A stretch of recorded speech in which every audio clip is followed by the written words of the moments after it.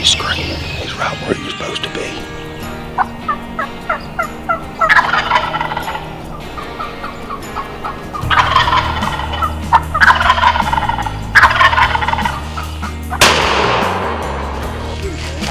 Hey, buddy.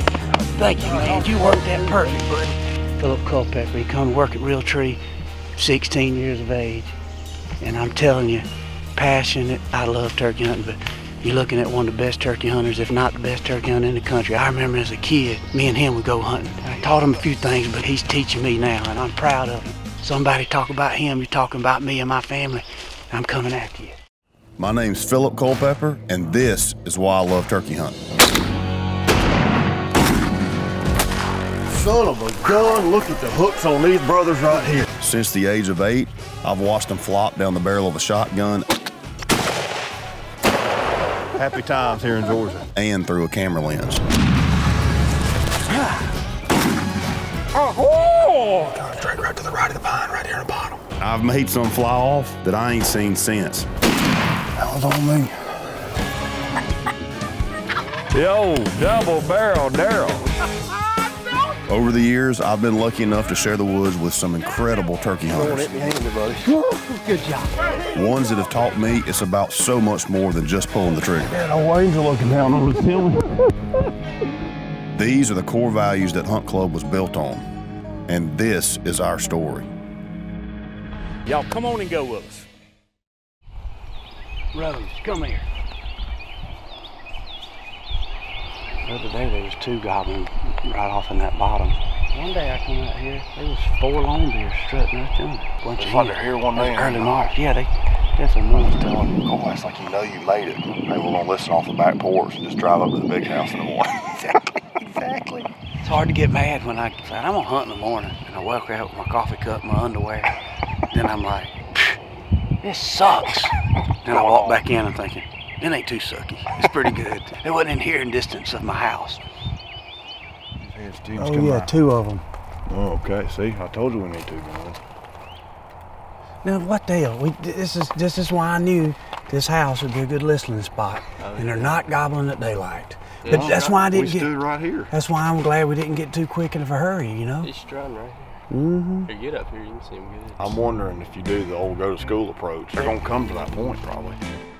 Phillip was sweeping floors, packing boxes. I would just see you hovering around. Who's this 50-year-old kid knowing the hell out of me? Like you've been there looking into the TV and video department like, I want to see what's going on in here. This is a year and a half, 2 years before I ever picked up a camera. My true thing is just like, man, I just got to pick something up and figure out how to kill a turkey better. If we talked, it was about turkey hunting or Hank Jr.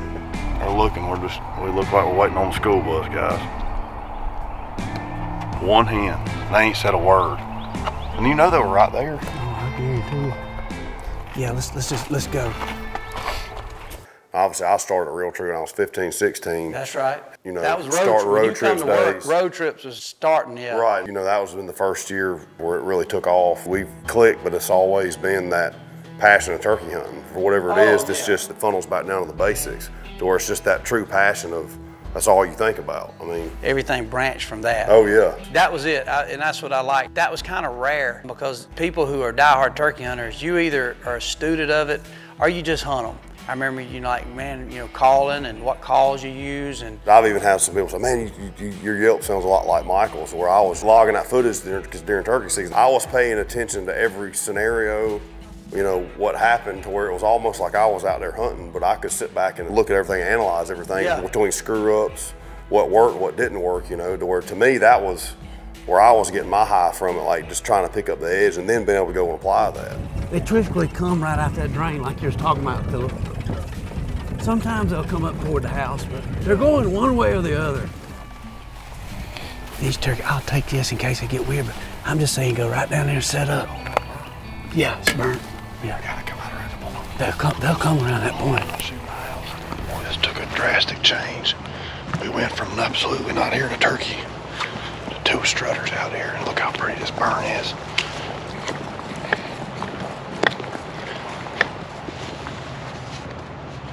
Well, if we could get to right there. Yeah, it would be good. And they got to be. That burn's open though.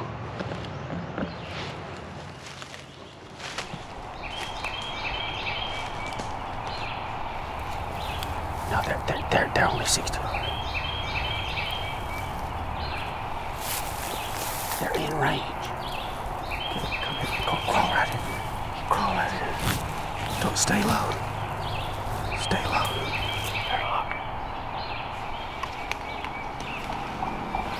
See the top of his head right here. See the top of his head.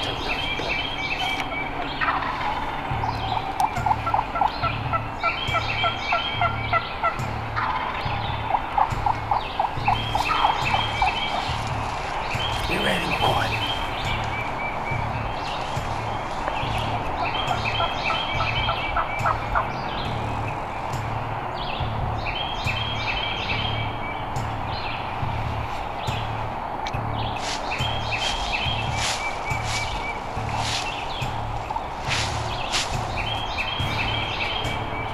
Got it coming to the right. Can you shoot under to the right of that horizontal? Over here, yeah. Calm, easy.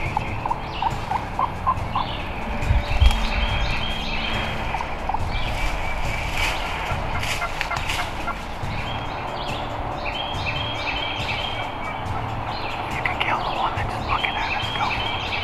It's just double bone, you can't turkey. Okay, kill him if you can. Wait. Hold on. Shoot him again. Shoot him again. Same one. Shoot. Ooh, hang on. Got it, buddy. I'm a terrible shot. I'll tell you that much. Hey, me and you got more in common than I thought. I gotta work on that. That's why they make 3. Dude, my arms are tired, my abs are tired, dude. Oh my God. What is he shooting at? I didn't know. That is terrible. Shoot, man. But he's dead. It took me 4 shots the other day on one. I had to reload. I'm glad you put 3 in there. Yeah, that's why you always take 3. The other one was still standing there. They just like, I guess they thought it was a car that backfired. Like I said, and I learned it from your daddy. As long as it's legal, you take it how you can get it. You Don't take matter. it how you can get You it. got a dead turkey. Congrats, buddy. He might be 3, but I'll have to listen to the podcast. there we go. You got him. Coy got one, yeah. I'm good. And more importantly, you got any buttermilk biscuits? No. Don't fix your own damn breakfast. I know killed one. I'm glad y'all did good. I'm proud of y'all. I know, out the front door. Out the front door. There was one There was in and some one jakes or dog. something to the left. There was. I didn't. Unless I they know. were I ones do or know. something. First, yeah, when you You first hit, couldn't they tell pull up from here a my little bit. picture. No, I didn't see your I picture. just got it. The old detailed scout mission of where they're at. And look at the cat looking on. Guide. You better make sure I get video credit of being the guide. My boy is getting a couple hours to hunt with me. Now, me and you, our job is we could have spent all day after McCoy went to school, all day. And we could just said, you know what? Only one tactic, Phillip. Let's do it. Get this 410, one shot, and let's just do it this way. Well, what we got to lose? It's our freaking job. Somebody's working at the mill. Somebody's a freaking sheetrocker that gets, you know, maybe to 9 o'clock and they got to be on the job site and they still got a boss that's pissed off. You know what? I could give a crap if I fanned him in, if I reaped him, if I crawled on him, or Phillip, who's a good caller, yepped him all the way across the freaking hayfield. I don't care. I just wanted a good experience with me, you, and McCoy. No, I agree. Gear it down, people. Gear it down. I killed a turkey with my son and with a great dear friend that I actually saw grow up in Phillip. I've been hunting with Phillip since he was this age. I was a lot younger and less gray, but me and Phillip have about been hunting together since you were your age. That's what I was asking this morning. He was about 17. On spring break. And Phillip was just, oh my God, I ain't never seen somebody so eager to kill anything and eager to learn. And heck, me and you both. And I remember I never had any technical aspects about camera equipment or computers, and I knew you didn't either. But I knew that if you had the passion, you know, you could figure it out. And it wasn't long into it, you become a great camera guy. And David would let you go on a few trips to try it out. Let's see if this guy can do more than push a broom and pack a box. I'm all right with this tree. I'm gonna let you. I see him coming.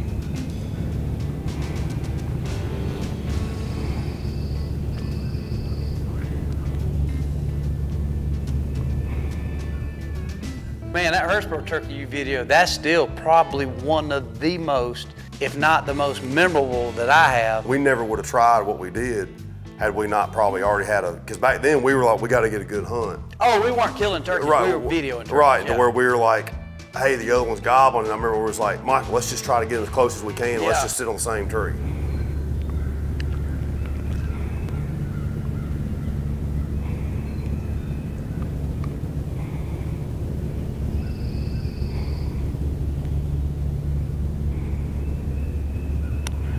Let him come.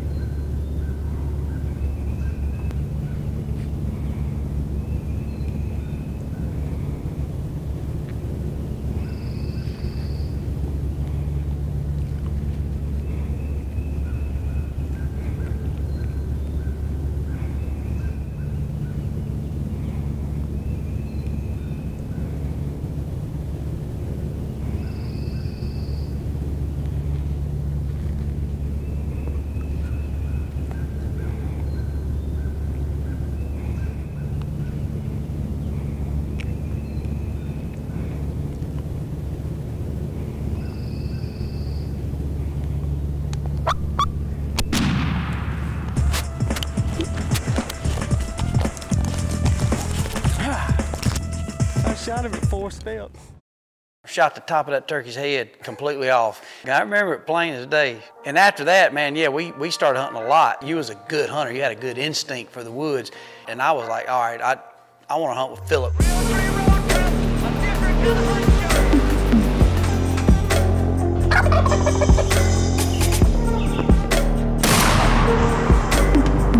Is that where it's supposed to be right there, Corey?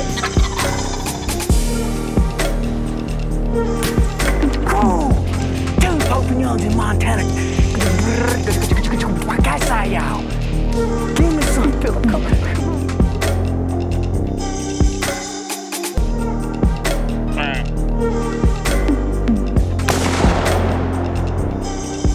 We just killed the big 8 that I've been wanting to kill all the way behind my house.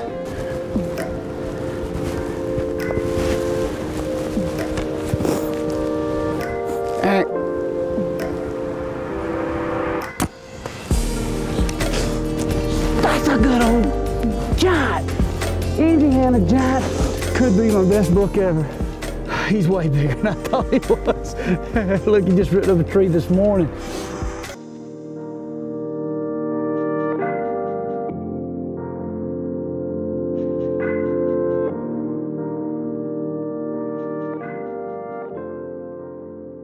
Me and my dad never thought of turkey hunting, but I remember my Uncle Morgan said, you ain't gonna believe what we saw down the corner. I think I said Bigfoot, Black Panther, mountain lion, UFO. I named everything. And I remember he said, no, I saw a wild turkey. And my dad, like, a turkey? No, you ain't seen no turkey. Well, it wasn't long after that, my dad was riding through the sweet potato patch, and he thought it was buzzards, and it was 2 turkeys. And he still tells that story. Every time we ride through sweet potato, first turkey I ever saw was right here. I thought they were buzzards. He tells us every time. I've seen this track going in right by that lighter stand. You know what I'm saying? Yeah. But, hey, we don't know till we go see. I remember in the sporting goods store hanging out, and he's like, yeah, well, we've been seeing a turkey or 2. And they said, well, they back there. And I remember my dad like, well, what do we do? The guy tells us to get an owl hooter, and we bought a little Ben Lee, little whoo, whoo, whoo, whoo, you know, a little, like, sound like a dove. And Dad bought a Lynch foolproof box, and literally, I remember reading him the directions, like it's a yelp is 5 or 6 notes, and cluck is this, a purr is this, a whine, and we go back there. Steps 1 through 5. Yeah. So that spring rolled around. It was opening day. I never forget. I had a bulldog named Boog that it followed us. You know, one of them dogs you follow you wherever you walk, and I never forget. Plain as day, my dad, Boog done follow us. And my dad said, get out of here, Boog. And he's kind of, you know, get out of here. We ain't blew an owl hooter or nothing yet. So my dad picks up a little bitty rock and was gonna throw it at him to like run him back to the house. Well, he threw it at him like a pretty solid medium fastball. Well, hits him right in the side. And when it hits that dog, like that right there, like, the dog finally trots on back toward the house. I said, Dad, did you hear that? He said, I said, darn turkey just gobbled. You kidding me?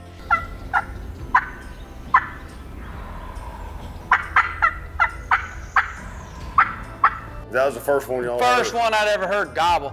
Woo, woo, woo, woo, you know. And we sat there for 30 minutes blowing that owl hooter like we was gonna kill him, you know, just intrigued.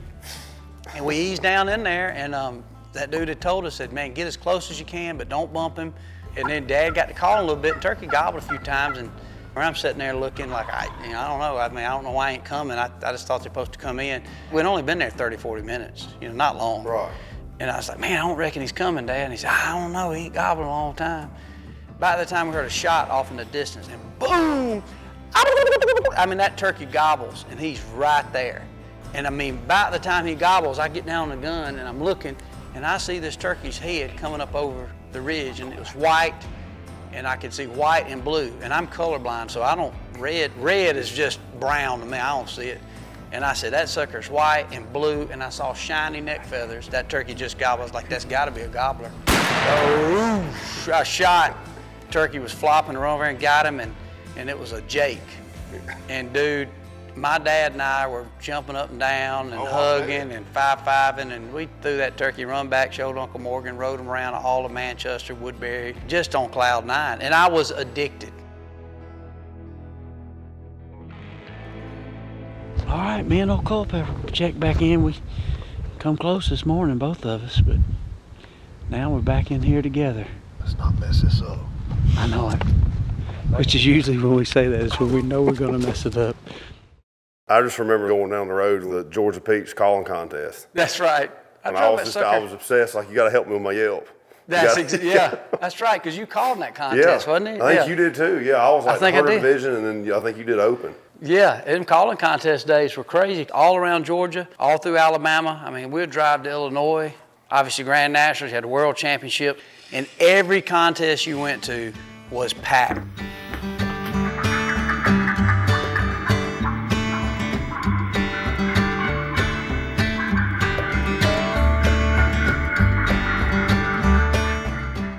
Yeah, that was good old days, man. Didn't have no money. I did a lot with Ricky Joe Bishop. You know, I was just out of high school. I didn't have any money, but Ricky was doing well.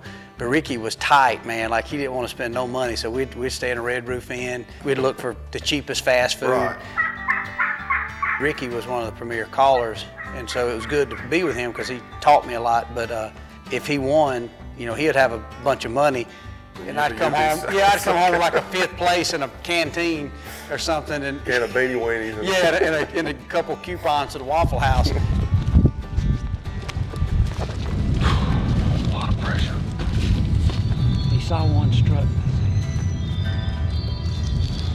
Wish we could get in that ladder stand. You'd for sure know where they're at. I don't know where they're at. He kind of took you under his wing. Yeah, him and Mike Middlebrooks, and it got to where actually Mike Middlebrooks, he would call Ricky Joe and myself both, would meet up at his trailer. He lived in an old trailer, and we would go over there and call. I mean, and sometimes we'd do it 3 or 4 days a week. I was just out of high school, you know, so it was like football. Oh, it was like football practice, and we would do our whole routine. We'd draw numbers and do our kiki run, and do our fly down cackle, and we would listen, then we'd critique each other, and then we'd cut calls, and we would buy condoms all over the country. It wasn't like you jumped on Amazon and ordered all this blended latex and propylastic. You didn't do that. So the only place to get latex at all in any quantity or quality was a condom. So we would literally like collect them, go to gas stations and put quarters in and pop them out, and we'd lay them out and cut them up with razor blades. And I remember plain as day, I bought this one particular condom that was a glow in the dark. And I remember cutting it up, and it was just a regular cutter call, just like the old Paul Butsky. You know, wasn't a lot of the, you know, combo cuts and stuff like that, just a simple cut like a horseshoe out the side. And it was a glow-in-the-dark condom, I'll never forget. And I went and competed in the World Championship with it and got second place with it. Right here, that right here.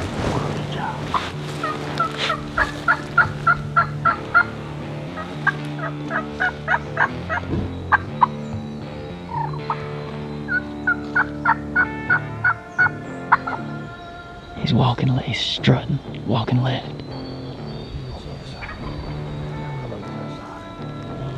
Still the bottom side. They are.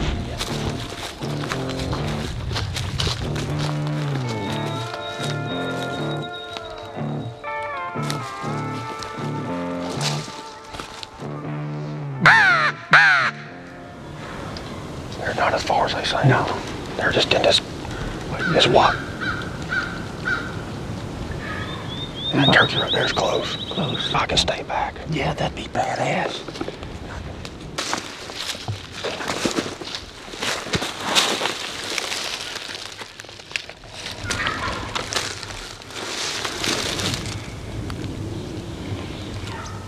Hear that Jake young? Yeah.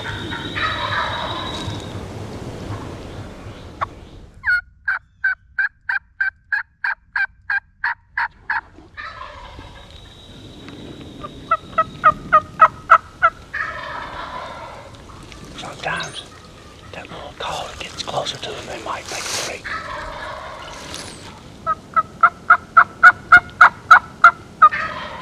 They're coming.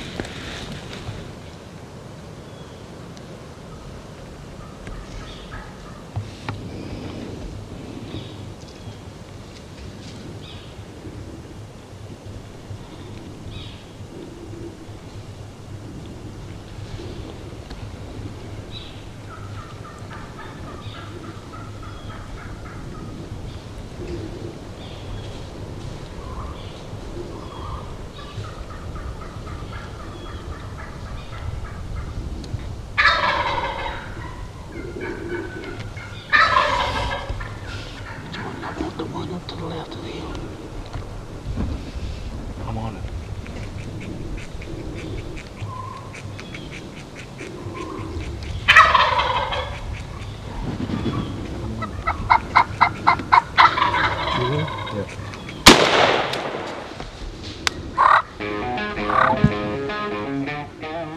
That's classic, Culpepper. Classic. That right there was like a bull elk, son. Me and him both cut down on them a little bit, and they come on through that multi-floor, rose, pedestals, privet hedge, multi-flower buckbrush. And after that, it was over. Good job, buddy. Thank you. Good job. Hey, that was classic. That was old school. You just kept calling, and you was back there about 40, 50 I yards. noticed that when you started hitting them close, when they broke, and then it just kind of finished them. How fun was that? That was freaking like old school. Wow. Whose property is this? No, That's like, dude, that's like that. Thank you, Mark Heck. Oh yeah, dude, that's like the early 2000s type hunt. Good job, buddy. Good job. What was it? I don't think people realize the turkey part of things. I mean, I can name almost any hunting personality, and most of the ones that I know that I like the most, even though they might be known to be an elk hunter, they might be known to be a deer hunter, they really got their start being a freaking hammer on the turkey calling circuit. Mark Drury is world champion. You know, everybody thinks of the big bucks, but Mark Drury definitely is a turkey fanatic. He's a turkey man. Pretty as a speckled puppy on a red fire engine laid up against this deadfall. Got a little bit of his beard. 7 beards. I'm playing. He's not. Look at the head on these things. That's the first Iowa turkey I've ever touched. Is it really? Yeah. It's not mine. That's a good one. Good job, buddy. That was fun, man. That was classic. Good job, Pepper. You killed it. I tell everybody, I say it every time. You know, people ask me, 2 most common questions I get about turkey hunting is, how many turkeys have you killed, Waddell? And I just simply say, not enough. Right. And they'll say, well, who's the best turkey hunters you know? I always say, Phillip Culpepper. If you gotta have a turkey shot, if you need somebody to get a turkey, and you've got access to Phillip, then you're gonna have opportunity. No, but thank you, buddy, again. You were a part of that foundation. It's an honor to even be sitting here with you, so thank you for everything. Same to you, buddy. We're gonna keep hammering, hopefully. Keep on them.